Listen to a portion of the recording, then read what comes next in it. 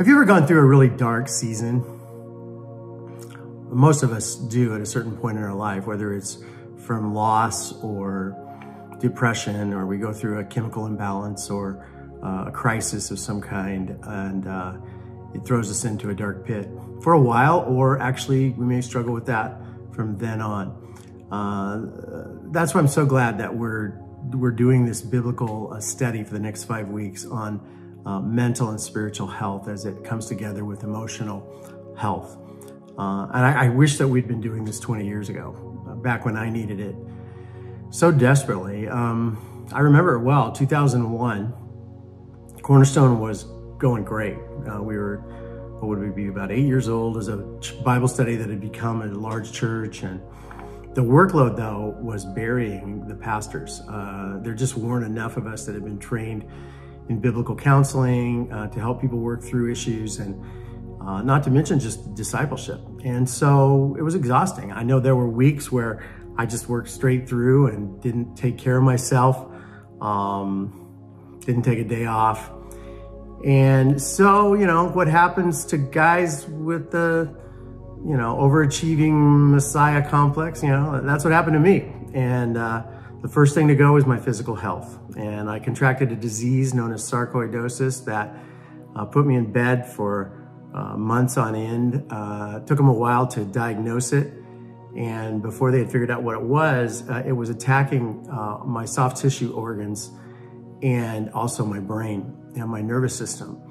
So then that threw me into a chemical imbalance, as well as just the fear. I mean, they were throwing around words like lymphoma and different things. And by the time that I was diagnosed, I was so emotionally afraid that I broke mentally, emotionally, and it was tough. I fell into an intense season of panic, anxiety, paranoia, and dark depression. And unfortunately, I was sorely prepared for these mental battles with their chemical as well as subconscious social triggers. I over-spiritualized everything. I was embarrassed, thinking that a Christian leader just shouldn't have these kind of struggles. The depression was worst at night. Sometimes the nights were so long as the emotional, mental pain far overshadowed the physical pain. And then during the day, recurring panic attacks would paralyze me with fear. Looking back, I thank God for, of course, family, but also for doctors, Christian and otherwise, for psychiatrists, Christian and otherwise, folks who knew that my symptoms were very common, very treatable, both in group therapy and with medication. And I also thank God for my Christian friends who had been through some of these things. I had a good Christian friend that was a psychotherapist in the Central Valley, and he just came over and hung out with me. And more than anything he told me to do for myself, he just told me his own story, and he totally normalized what I was going through as a Christian, and kind of brought it out of the spiritual realm and into more of the realm of chemicals and serotonin and things being released and dopamine and all kinds of stuff, and just that I had mentally, emotionally exhausted myself, and now I needed to heal. And these kind of things, it was really good for me because there was some shame attached to my illness that I think people in the church that have grown up around church, I think we kind of make this more of a spiritual issue than it is. And so I was really relieved when my Christian friends just, and the other thing is they didn't, these people seemed to know, the ones that had been through it seemed to know not to hit me with a bunch of positivity and Hallmark scripture cards. But there were some scriptures that I did latch onto and hang on to that are still precious to me to this day. So before we open today's topic, which is the topic of addiction, I want to give you one of my Psalms that during that season, Psalm 34 became so rich to me. It was a Psalm of David when he had gone through a crazy time, and you can read about that. King Abimelech and all that went there. We won't have time for that right now, but suffice it to say that David had a brush with death and insanity during that season.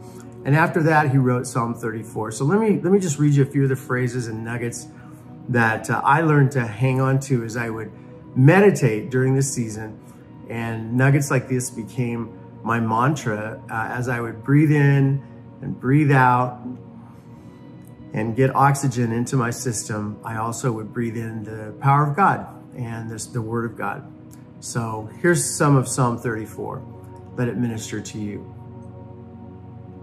David writes, "Let all who are helpless take heart."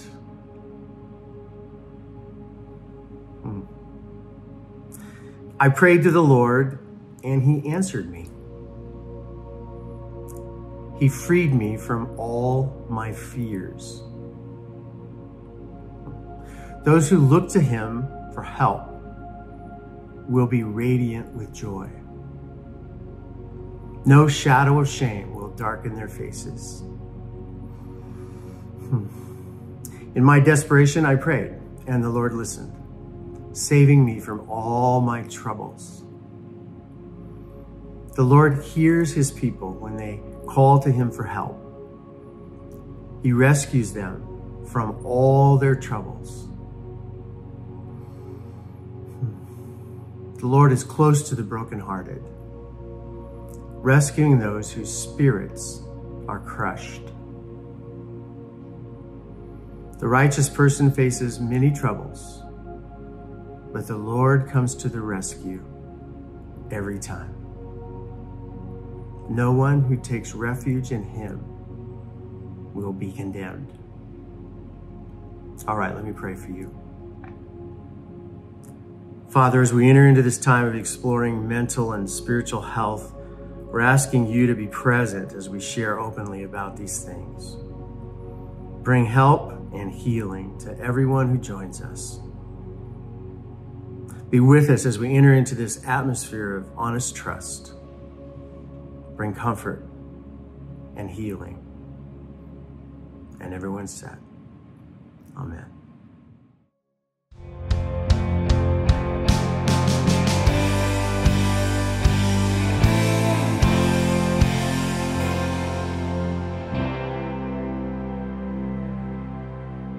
Hey everyone, I'm so glad you chose to join us for our new series on mental health. These conversations that we're going to be having over the coming weeks are so important and relevant to all of us in some way, shape, or form. Most of us are experiencing or walking through some of what we'll be discussing, and I'm sure all of us know someone who's experiencing or has experienced addiction, grief, codependency, anxiety, or depression. So it's important for us as a church to walk through this together. And not just because of those experiences, but also because we are the church. I mean, we read very clearly in Scripture that when one of us is hurting, all of us hurt. We are a body.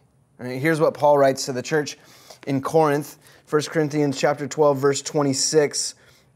If one part suffers, every part suffers with it. If one part is honored, every part rejoices with it. And to use this analogy from Scripture, if I have a cut on my finger or a broken bone in my leg or an ailment somewhere in my body, then the rest of my body is very aware and affected by that hurt. Secondly, when we exist in this body and we are hurting, we're all involved. All of us are involved in the healing process for the part of the body that is hurting. We are a healing body. That's what the church is. So it's important for us to provide and organize and create space for people to heal. Now, let me be very clear about something. One sermon or one conversation on a weekend or whenever you may be watching what we'll be saying today is not intended to be the solution. This is the beginning of the conversation, as any church gathering is. We hope through these conversations and through these weekends to open the door to healing for some people and to create a space for continued healing for others. This is also why it's important for us to hear more voices than one pastor or church leader. So with that, I'd like to introduce to you our care director, licensed therapist, and Cornerstone expert on all that we'll be discussing throughout this series, Amy Sargent.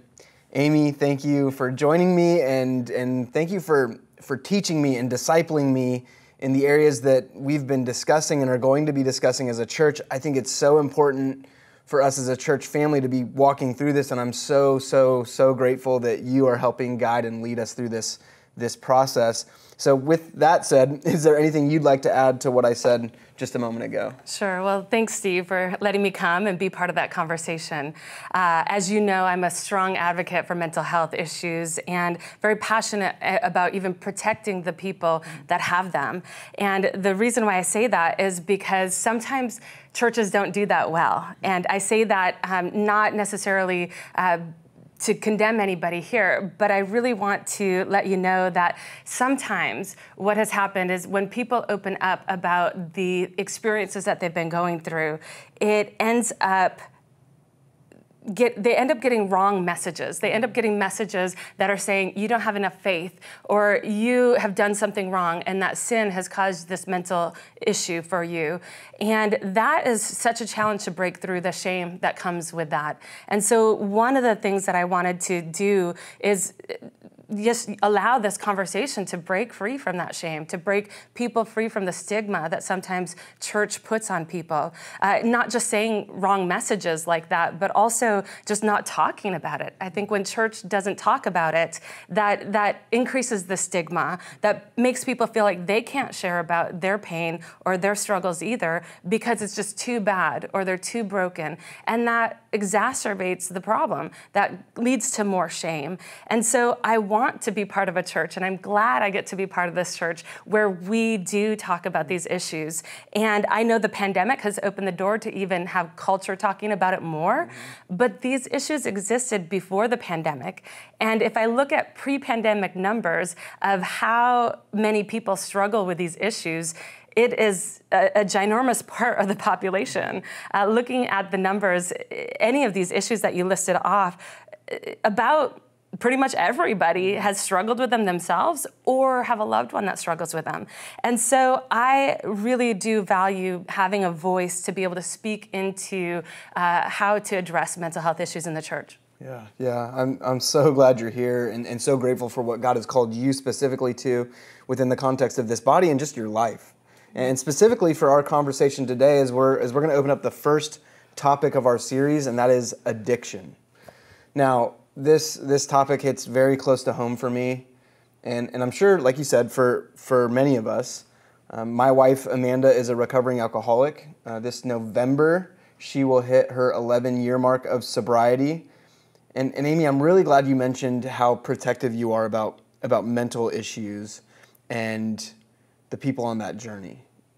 Because I feel the same way about my wife. I'm so protective of her journey and I've seen the tension that comes from the church. When we were married 14 years ago, and in the first 3 years of our marriage, we battled through her addiction. And I use that word battle very intentionally. There were so many tense and just painful moments for both of us in those first 3 years. And after that, I saw her commit to her sobriety and the struggle that came with that. But I wasn't prepared for any of it when we got married. Like, I didn't know how much of a process addiction and recovery is. And I was tossed into that, and I wasn't ready for it, which made the first part of our marriage super challenging. But I think what was even more challenging, and this connects so much with what you just said, and this is me just being transparent with everyone, was watching my wife go through what she was going through and me working in the job that I work in. Being a pastor, as you're all well aware, is a very public-facing job. And people know a lot about our lives. And with that, there's also certain unspoken things that pastors or their spouses just shouldn't be going through. Like, you shouldn't be struggling with those things if you have a relationship with Jesus. And addiction to alcohol is definitely one of those taboo things. And I think for a while we felt like it was something we needed to kind of keep quiet or out of the spotlight that comes with what I do. And we didn't want to share with a bunch of people. And some of that was probably overblown on our part. But there's also the reality, and I experienced this, of the sideways looks, the unintentional and sometimes intentional judgmental remarks, the gossip, and even the backstabbing that happened when people would use my wife's addiction against her when we'd finally feel safe or comfortable enough to let them into our pain. So with all the stigmas about mental issues within the church, I can attest firsthand that there are reasons why people don't feel like church is the safest place to open up about what they're going through, which absolutely breaks my heart. I will say, though, that most of the folks at Cornerstone have been incredible when we've talked about this or opened up about my wife's addiction, but our experience with professing Christians hasn't always been awesome, which is why I'm beyond impressed by the bravery, courage, and desire to help other people that my wife is exhibiting by sharing her story with all of us today. So here's my wife, Amanda.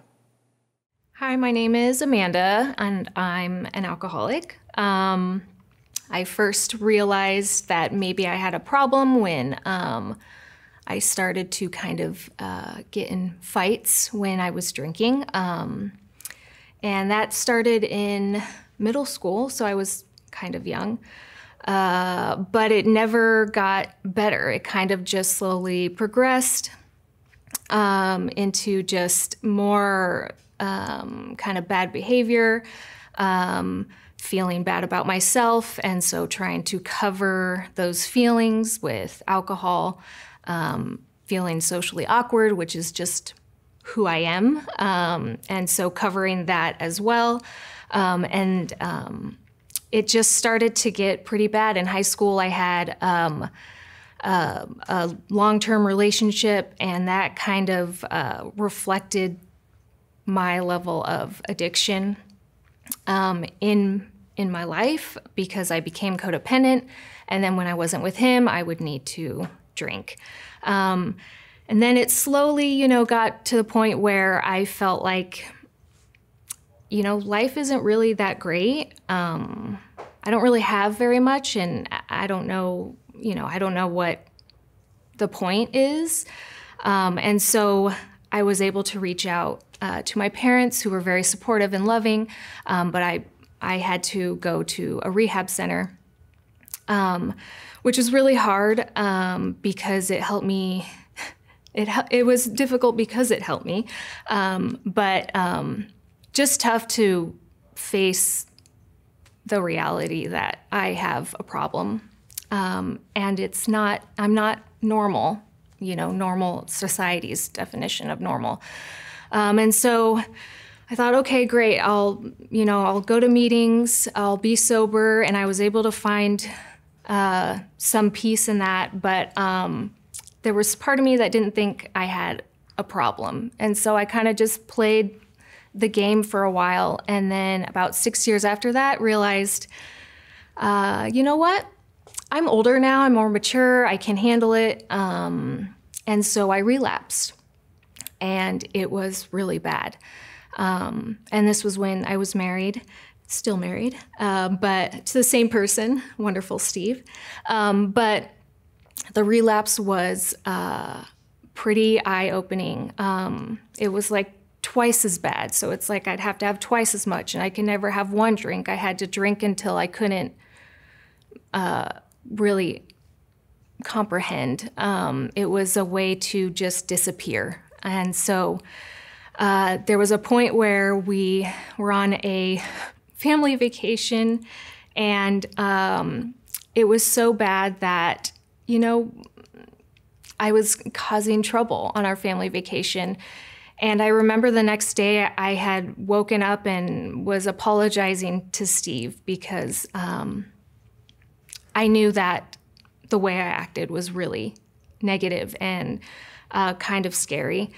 And what he said was, I understand you're sorry, and I love you, but I know it's not you when you're drinking. And I think that was kind of like the turning point, that I had someone who loved me and realized that I needed to stop what I was doing. So I stopped. I stopped that day on our family vacation, and I've been sober for it will be 11 years in November, and it was it was tough. You know, I don't feel like I'm part of the norm. I don't feel like people accept me easily, and people are intimidated when I say, hi, my name is Amanda and I'm an alcoholic. But that's who I am, and I think that it's important to embrace that, because that's the only way I can go day to day and realize I'll be okay. Of course, the only way I made it is realizing I had to let go and let God. And having that relationship with God in my life is really kind of like what keeps me going, is knowing He's in control and I'm not in control. And He loves me, and He knows that I'll make mistakes, but He's there for me. And so that's what has kept me going. So my name's Amanda, and I'm an alcoholic. And I'm proud of who I am and thankful for my life.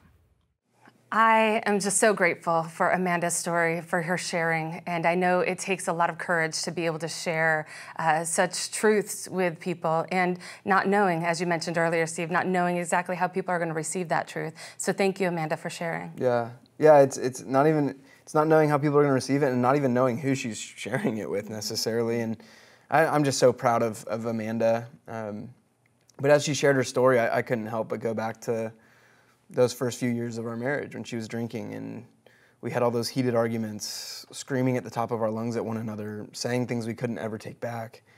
I think of the pain I felt, but also, and I don't want anyone to miss this, the pain that I inflicted.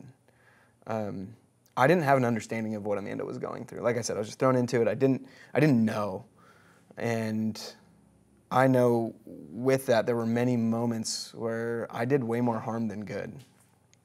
Being dismissive and just telling her to knock it off, just quit drinking, like being confrontational and angry and selfish. None of those things helped us or helped her at all. And there were some deep wounds that I know I created during that first part of our marriage, which still pains me in so many ways. And you know, we've walked through that and processed that. And I think even though there's that very real pain, we also feel like we're on the other side of it. Not that you ever arrive. Like, recovery is a consistent, ongoing process for Amanda, but I'm so grateful for the people in our life who fully support her in her recovery. Both of our parents, my mom, every November still sends my wife a sobriety chip, and it means the world to her, to Amanda. We have friends who have unconditionally loved us through this entire process, friends who saw us both at our very worst and helped us get to our best. And ultimately, and I know this sounds like something I'm supposed to say as a pastor, but without the enduring and persistent grace of Jesus in our lives, I don't think we would have made it. He's been our rock with this and every other struggle that we've had in our marriage, and I'm really glad that we had people, some of those people that I listed in our lives, pushing us toward Jesus. It was so important. Yeah, I love hearing that.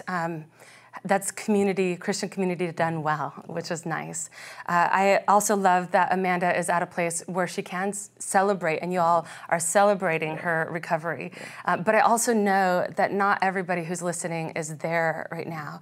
And so I really do want to just address that for another moment. I know you mentioned that, but I want to address that just to let anybody know, wherever you're at on that journey, even if you haven't admitted yet that it's a problem, that you have a problem, that it's okay, right? It's okay for you to be where you are at, because denial sometimes is a lot easier to stay in when you feel hopeless for change, or when you have a struggle thinking that you will get the support that you need.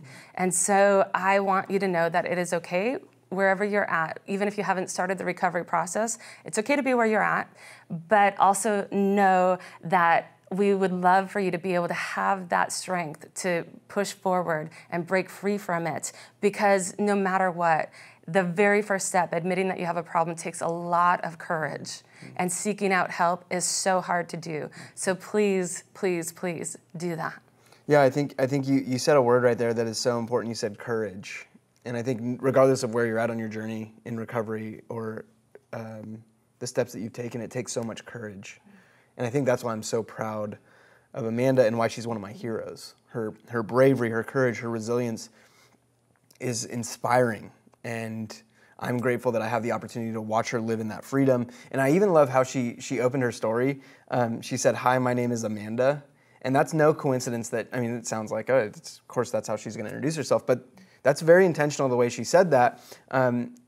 Because and here's why. One of my favorite things about folks who have used the 12 steps through AA, NA, or any of the other groups that utilize the 12 steps is how they begin. It's a completely diverse group of people that get together, and then each person introduces themselves, they say their name, and then they state their struggle.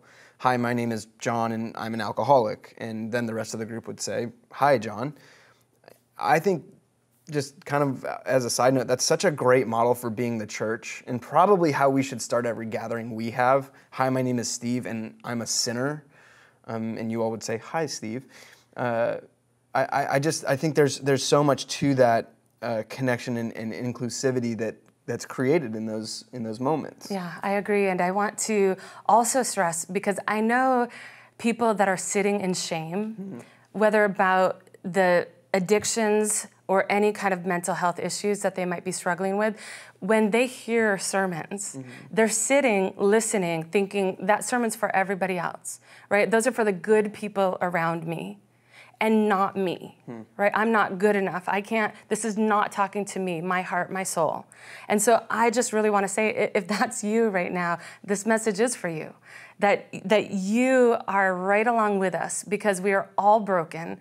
We all have issues. We're all struggling. We're all in need of Jesus. And so no matter, again, if that's you thinking you're not good enough, this message is not for you, please, this message is for you. You are good enough. We are all broken, and we're all in need of Jesus. Yeah, that's so, I think of when Paul writes about sinners and he says, "I'm the worst." Like one of the guys who wrote most of our New Testament said, sinners of whom I'm the worst. Like there's some profound things there, and I think we get to connect with one another when we realize that we don't all have it together, which I think the church for a long time has been a place where you're supposed to have it together.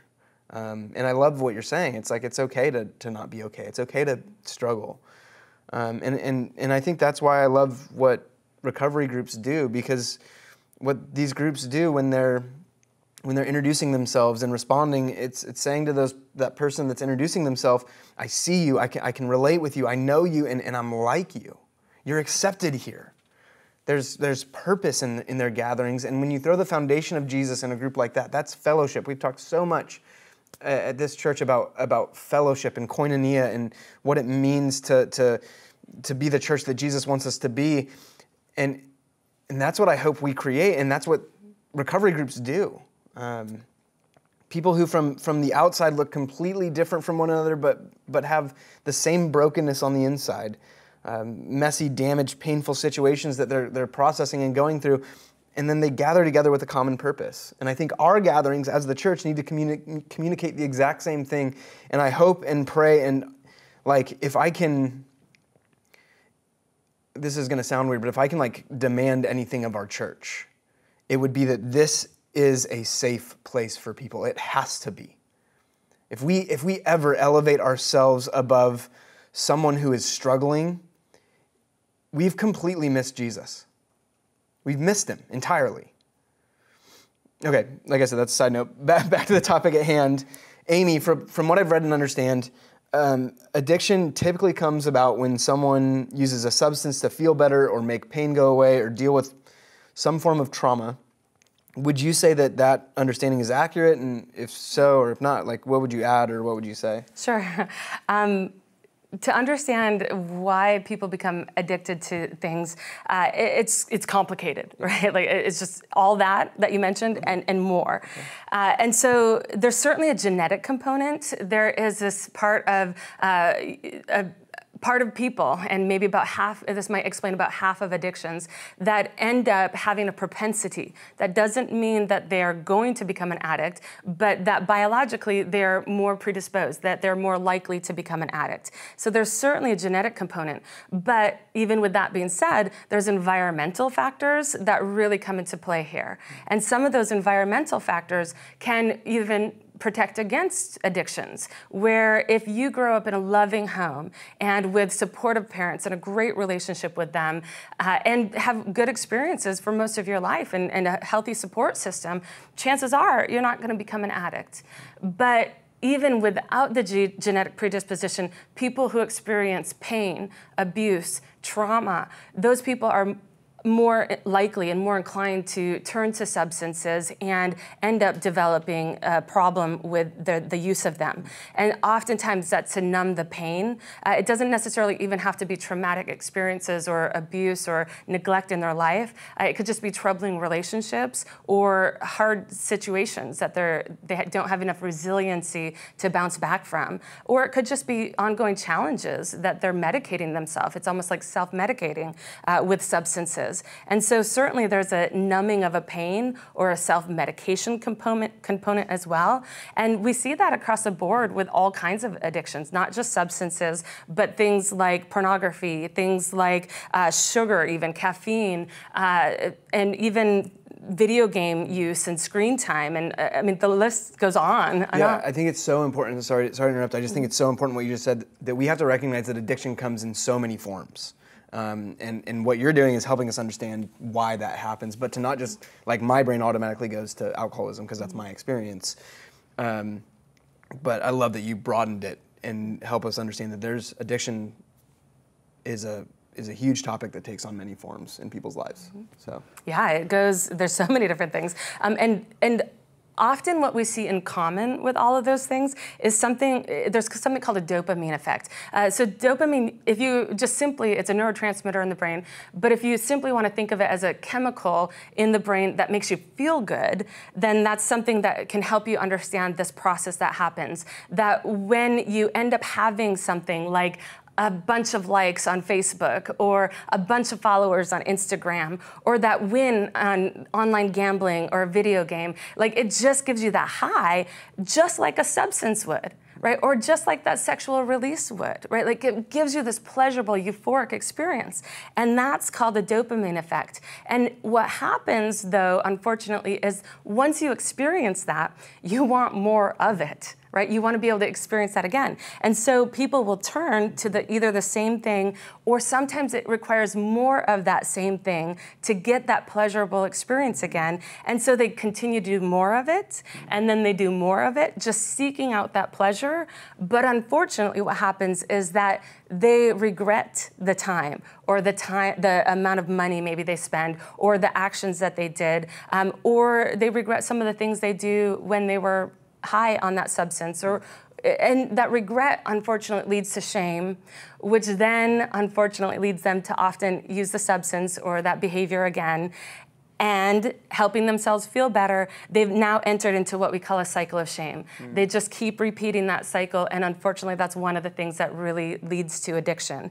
And so kind of in summary of all of this, you asked me like what the causes are. Just in summary, I would say certainly a genetic component. There is absolutely environmental factors at play. There's pleasure-seeking behaviors that lead to addiction, and there's also forms of self-medication. And those are just a few of the big things. Wow. So those are like the general things that you would say, but there's way more than that. So good. I'm learning so much from you today, and I'm sure we all are. I think one of the things, Amy, that would be so helpful for folks today would be to help someone or provide space for someone who's struggling with an addiction to figure out, like, where do I go next? So what would you say to someone who's trying to break free from addiction right now? Yeah. Well, first I would say that, and even thinking about some of these more what we call acceptable addictions, I would say you've really got to be honest and real and admit that there's a problem. And that's always the first thing. That's why, in recovery programs, that's the very first thing other than your name that you say, right? My name's Amy, I'm an addict, right? Like that's the first thing you say is that you admit that you have a problem. And when you do that, and I mentioned before, it's super hard because it's hard to feel like you can change, right? When you're stuck in addiction, it's hard to have that hope. And so admitting that you have a problem is super challenging. But once you can do that, I want you to know that there are options, right? Depending on what you are addicted to, there's rehab, there's tons of support groups available. Certainly there's therapy available or lay counseling. And the benefit there is that you can have that support that can break free from the shame, which is super important. And then there's also something that I want to address even if you're not quite ready or at that place where you want to get help, you can start making choices that are healthier choices of how to feel good or feel better than the shame-inducing addictive behavior that you have. Now, I am not condoning just replacing one addiction with another. That's not what I'm saying. But what I'm saying is that instead of turning to that substance or that behavior or picking up your phone, try to figure out how you can help yourself feel better, maybe even seeking out that social support right now, or going for a walk, or just focusing on self-care that can help you reconcile that addictive behavior and start letting you see that there's ways that you can break free from it.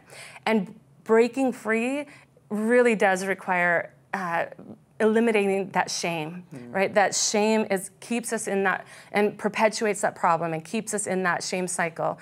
And so as much as you can, this is what I would say, be known, open up, right? Even if you don't want to share that you have a problem, at least open up that you maybe think that you might, or that you have a hard time saying no to certain behaviors or substances.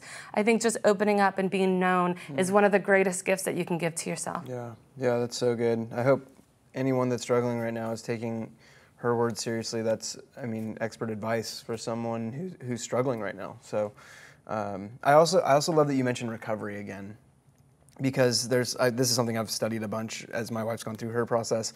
But there's something that is so central to the Christian faith that folks in recovery, I think, have figured out better than most, and it's the freedom and power that comes from surrender. And the whole 12-step program, which is followed by millions of recovering addicts across the world because of a bunch of different reasons. But one of the main reasons is this idea of surrender, surrendering your will. I've learned that in Alcoholics Anonymous, none of the 12 steps say anything, which this was like mind-blowing. None of them say anything about trying really hard to not drink anymore, or even mention deciding not to drink. To me, those would be like, oh, that's what you should do. Again, which is why it wasn't helpful for my wife as she was going through her recovery. But the most powerful tool against one of the most powerful addictions in the world never once asks people to stop doing what is destroying their lives. Instead, its followers make a choice, and this is step 3, to turn or surrender their will and their lives over to God. Surrender, which we often associate defeat. Like if someone surrenders, they're giving up, right?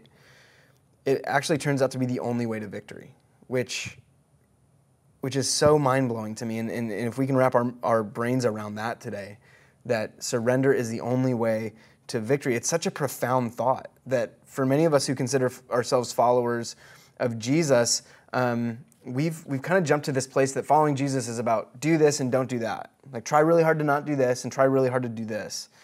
But that's not what it is. And Jesus makes this clear. It's about surrendering your heart to Him and not whatever that other thing is. Throwing my computer around. I'm so excited about this. Just listen to some of the things that Jesus says.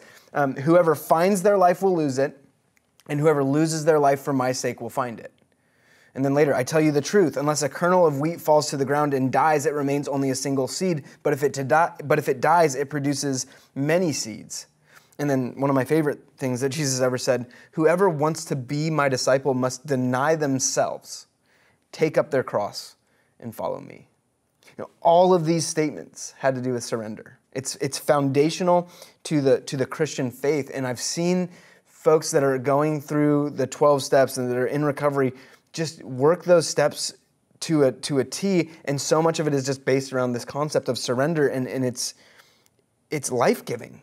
I have a friend who's worked the 12 steps for addiction, and he's battled some addictions in the past. And he was struggling a few weeks back with someone at work, and he just said, hey, Steve, I need some advice. And I didn't have any earth-shattering advice to give him, but I just said, hey, I think you're kind of being consumed by this thing at work. Why don't you just try working the 12 steps for that thing too? And he did, and he came back to me a few weeks later. He's like, oh my gosh, it worked so well, but it wasn't like the trick worked. It was, I surrendered that thing, and then I got to process the rest of it with some people around me. And it was just really cool to see those 12 steps work in a different setting as well. And that's why I think there's so much beauty in those things, because they lead to surrendering your will. Thy will be done, not my will be done.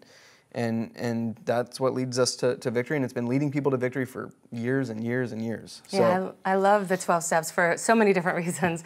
One of them, just even what you mentioned, that they can be used beyond just the recovery process of that addiction, right? They can be used in lots of different ways to be able to, any struggle or challenge that you have, that is certainly something that you can turn to.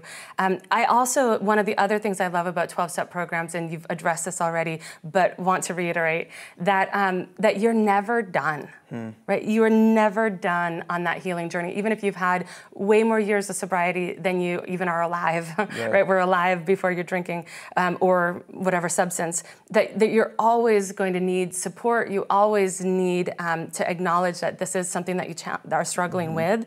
And again, going back to, we're all a work in progress. And I hold on to that for everybody, every single person, because again, we all have issues, and it makes the verse of Philippians 1:6 so much more true and so much more hopeful to me, that we're all, again, that work in progress, and that he who began that good work in you will see it through to the completion of Jesus Christ, right? To that day that we're reunited with Jesus. And to me, that gives me permission to never have it right. Amen. Amen. Yeah, I hope and pray that we can be a people that does not stigmatize any of the things that we'll be talking about throughout this series, including addiction, that we can walk through it well with people. And I hope we're focused on helping people heal and find victory and create a safe place for them, so that we can see the thing that you just mentioned in Philippians 1:6, that God that began a good work will see it through to completion. So as I say that, Amy, I want to make sure that we're also support to anyone who has a loved one that's struggling with addiction. So I have two questions for you. The first, what would you say to someone who's living with or connected to someone who's battling an addiction? Yeah. Well, I've got to say, honestly, that I know the challenge. And I know how challenging that is professionally as well. But I got to tell you, honestly, I know it personally. I have loved ones right now that are struggling with addictions and how to break free from them. And so I know how helpless it can feel to watch your loved ones, and how you see them in their pain and that brokenness, and you want to be able to step in and intervene and can't. So you don't know what to do, don't know what to say, and that it even hurts the relationship there. And so I know that pain, and I know how hard it is sometimes to even have the hope that things can change. And I also know how easy it is to remain in that denial, not only maybe of the problem, but denial minimizing the impact of the abuse to substances or whatever addictive behaviors they have. It's so damaging, and I know that, and I know how easy it is to get angry, super angry at them, like you were saying about your wife, about why can't you just stop? Why can't you just change? It's super easy to switch into that judgmental, and that anger is that response to our helplessness. And so that helplessness, that hopelessness that we feel, that is our challenge right now. And I understand that, and so I know where you're at. Yeah, that's so true. I think things can appear to be so bleak and hopeless in those moments. So when you're counseling someone in this area, what advice or instruction do you give to that person? Sure.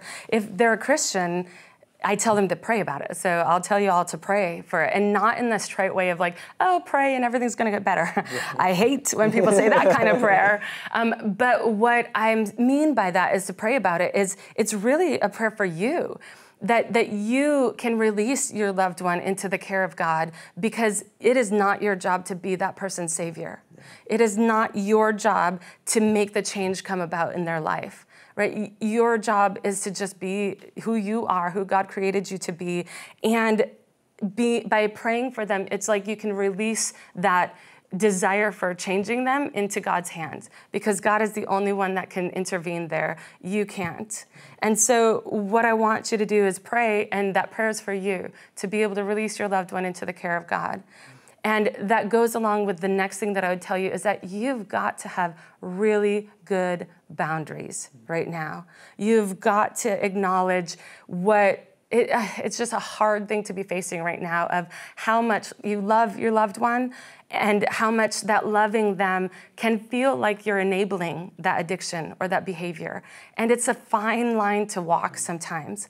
And so given that, and given how hard that can be, I would challenge you, or I'd ask you, or just give you the permission to seek out support. Right? Seek out your own support. That's why Al-Anon, Alateen, that's why some support groups are made specifically for people in your shoes. And so seek out that support so that you don't lose yourself, right? Because that's another thing that I would tell you to do, is to focus on your self-care and focus on the things that bring you joy and hope and optimism. So do your hobbies that you love. Be in relationship with people that bring you joy. Go for exercise and walks and just commune in nature or with God, or however you get filled up. Continue to do that. And the last thing I'd encourage you to do is to think of information as power. Because the more you can know about the addiction that your loved one has, the more it can help you understand it, help you understand what they're going through, but also opens the door that you might know what to say or where to point them if they do seek out help. And if they do say that they want to start the process of recovery. So information is power as well. Yeah, thank you. I think the tension that you brought up is something I've experienced and so real, and I appreciate you acknowledging that and helping people walk through that. Well, before we close our part in this conversation about addiction, I just want to remind everyone and be very clear that this is intended to be the beginning of the conversation. Again, we hope and pray that if you or someone you love is struggling with addiction, that we can be a resource to you. This time that we've spent together is not intended to be the solution. So we're just hoping to open the door. Amy, any thoughts you want to add before we wrap up our conversation? There's a couple things that I'd love to add. One is that there is a resource list that we put together, and resources available to you on your screen probably right now as I'm speaking. So that's one thing. The other thing that I really want to stress the importance of is that, man, if somebody comes and opens up to you, your job is to listen and love. Listen and love. And I cannot say that enough, because the shame people feel perpetuates the problem. And if you give platitudes or trite advice or Bible thumping or using scripture erroneously to foster shame, then man, that's going to cause more harm than good. And so as a Christ follower, I would ask you to follow Christ. And his unconditional love for us, no matter where we're at, is what was so healing for us as a Christian. But also that is what's going to help heal people from the shame of mental illness, the shame of the addictive behaviors where they're at right now. And so what I really want to stress is, when people open up, listen and love and offer God's love and God's grace to them. Yeah.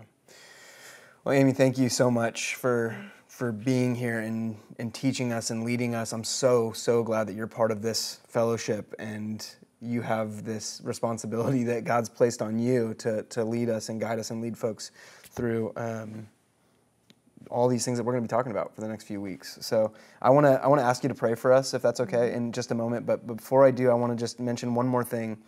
Earlier, I talked about my wife and watching her go through her recovery and just how much she strengthens and is an example to me about what her faith looks like. And so much of that is, and we talk about this a lot at home, is that concept of surrender that I brought up earlier. And I just want to leave us with this. One of my favorite authors writes, "There is no way for a human being to come to God that does not involve surrender."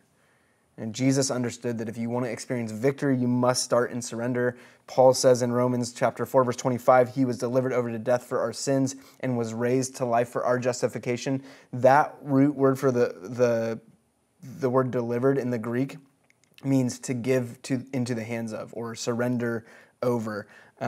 Jesus was surrendered over to death for our sins, for our victory. He understood surrender. So whether you're struggling with an addiction or not, this is something that we can all learn from Jesus and people like my wife. And usually those aren't comfortable. It's not comfortable to surrender. But that's when we have to decide and ask ourselves, will I surrender when surrender means doing something uncomfortable? By the way, if it's comfortable, it's probably not surrender. It can be painful. But the amazing part about surrender is that through Jesus, God knows the pain of surrender. If you look back in Scripture and we read the Gospels and Jesus' story, we see that before he was arrested and eventually crucified, he knelt in the Garden of Gethsemane and prayed, "Take this cup from me. Take it. But not my will, God. Yours be done." In this moment, Jesus surrendered. And just as surrender led to resurrection for Jesus, so it does for his followers.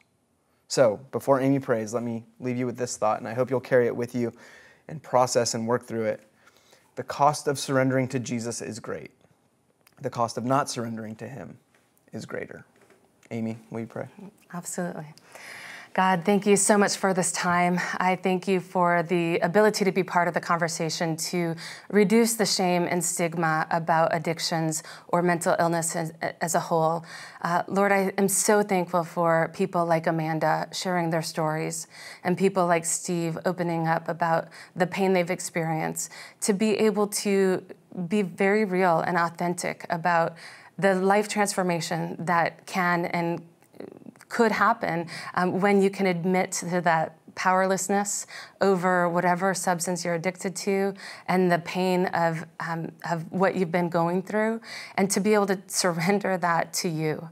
And Lord, so I pray for everybody right now who is having any kind of a struggle, whether it be an addictive behavior or substance or some other struggle right now, that they can turn to you right now and just lay down that item before you and ask for help.